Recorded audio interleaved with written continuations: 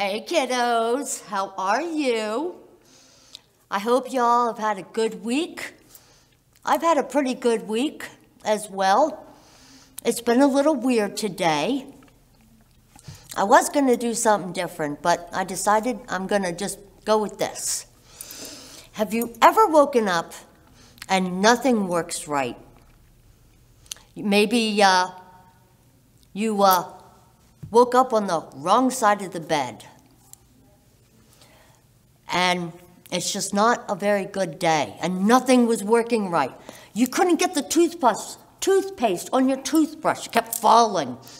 Tried to drink your juice for breakfast and you spilled it.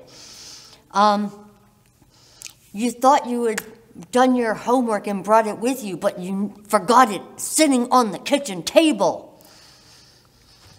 Well, you know what, kiddos?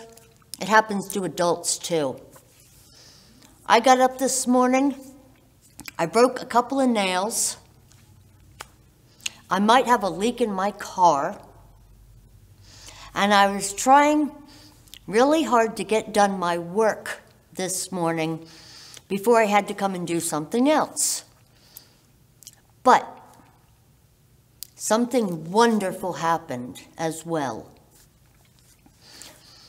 I got an unexpected and happy little gift. And that is what reminds me on why God is so good.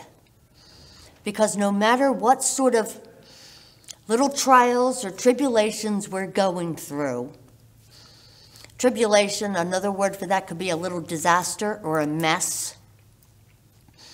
It doesn't matter what we're going through. God always sends a little something to us to let us know that he loves us and he's with us and he is for us. And at the end of the day, you know what I'm going to remember? I'm not going to remember breaking my nails. I'm not going to remember that there's probably a leak in my car. I'm going to remember that special little gift. And in my heart, I know it was God who sent it to me. So think about that this week, okay, kiddos?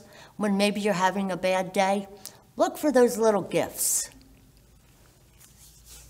So until next week, have a wonderful, wonderful weekend, and I will see you again next week.